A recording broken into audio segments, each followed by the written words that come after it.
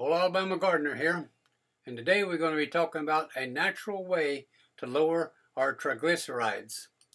This statement has never been more true than it is today with all the GMO foods. I started consuming this mixture on the 1st of November, and I will carry it through until into December when I have my next blood test checkup. So here's our ingredients. We're going to have some grated ginger, and then we need the juice of 1/2 lemon, and then 1 large clove of garlic, 1 tablespoon of apple cider vinegar, and 1 tablespoon of honey. Many recipes call for you to mix all this in a blender and blend it into a paste, but I'm showing you a way that you can do it with regular kitchen utensils.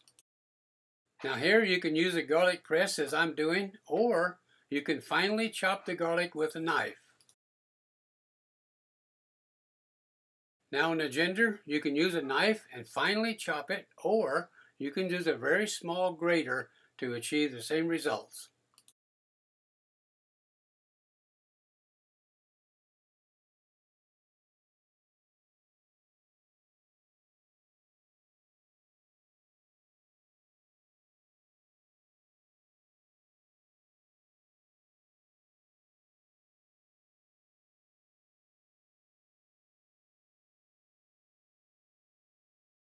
Now you can use a lemon juice extractor as I'm using here, or you can just squeeze it by hand.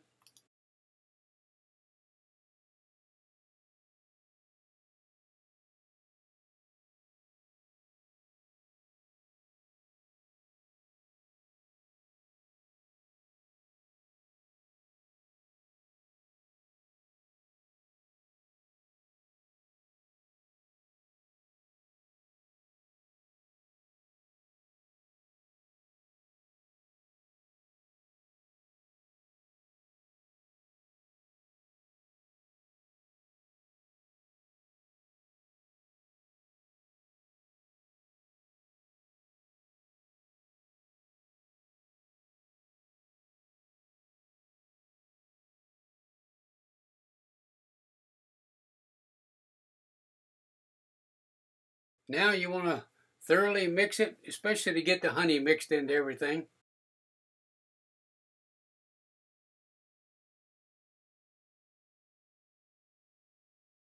Then you want to store it in a small jar and keep it in the refrigerator so it doesn't go bad on you.